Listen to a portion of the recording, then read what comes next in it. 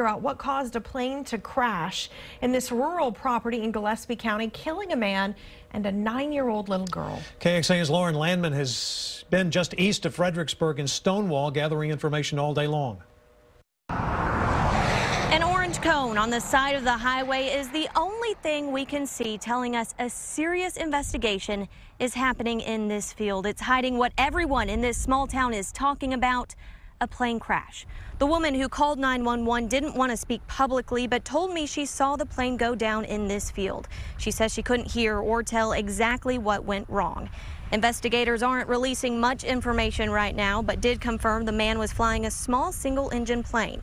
He has been identified as 39-year-old Shane Buck. The little girl has yet to be named by authorities, but Fredericksburg ISD says she was a 4th grade student at Fredericksburg Elementary and that grief counselors were on site all day.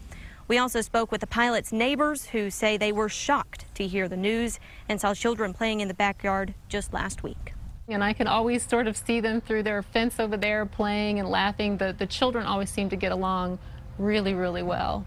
Lots of laughter that would come out of that backyard. So I feel like that was a very, very happy family. Locals here in Stonewall tell me Shane was renting a hangar less than a mile from where he crashed the plane. The owner of the private hangars didn't want to say much other than they are cooperating with investigators however they can. The property owner tells me FAA investigators were out here all night, and he expects them to come back tonight to finish. In Stonewall, Lauren Landman, KXAN News.